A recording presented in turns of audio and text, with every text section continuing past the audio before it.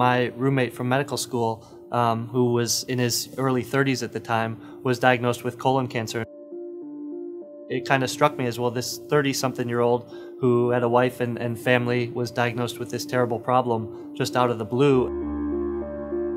Although he responded to treatment for a little while, he experienced what most patients will, and that's the tumors eventually figured out a way around the chemotherapy and around all the treatment.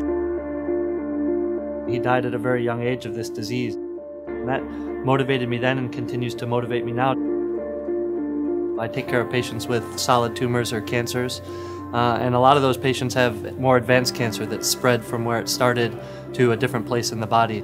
And that's what we have brought back to the lab to try to really understand that process. How and why do some cancers spread from where they start to other organs in the body, and how can we potentially learn more about that process to attack it or target it with new treatments. Right now, the traditional treatments for most solid tumors is chemotherapy, and that chemotherapy is very effective against the tumors, but at a cost. It's also very harsh or toxic to the body.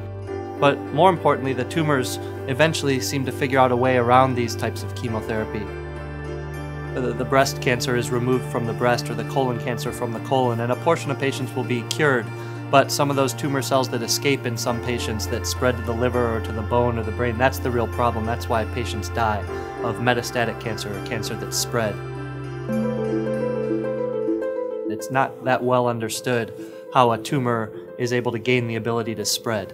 And we think the power of the genetic revolution and the genome revolution that we've been a part of here at WashU may have those answers.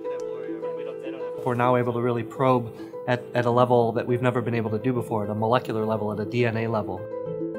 We see some clear differences in these tumors as they begin in the colon and spread to the liver, and I think there's going to be some really, really important information there that we're just starting to dissect.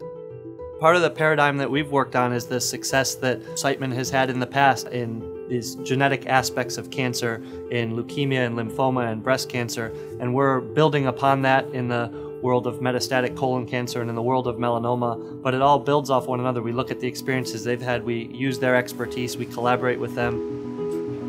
The days of setting up your own lab and doing everything on your own is just gone, because there's expertise that's required across so many different disciplines, and the working together just creates this synergy and this energy that drives the results.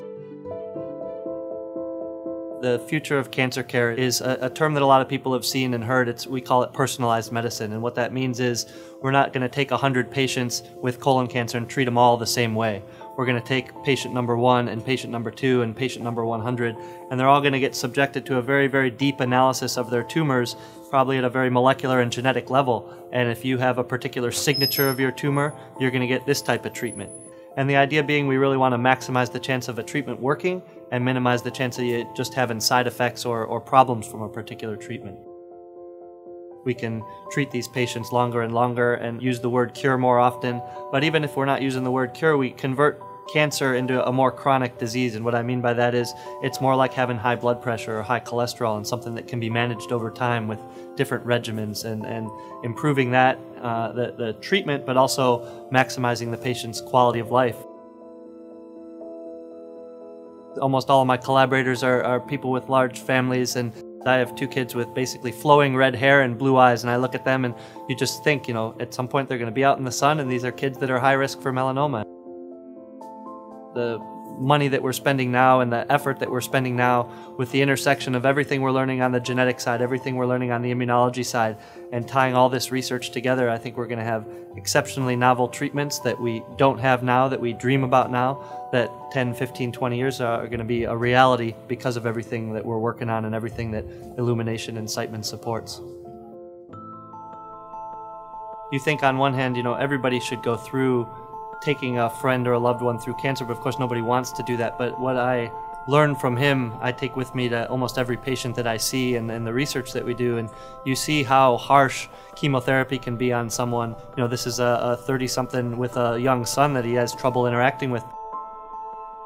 And you realize, you know, we can do better. We can try to find a treatment that may be very effective in treating the tumor, that doesn't have all these side effects and affect quality of life.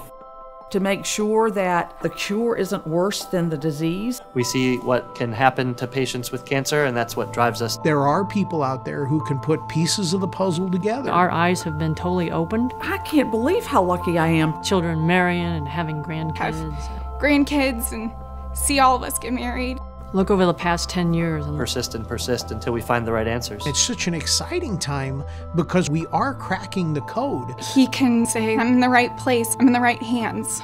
When we look back 5-10 years from now, we're going to say, we never would have gotten off the ground without this. You get to contribute to the ongoing miracle that they deliver every day. That's the key to hope.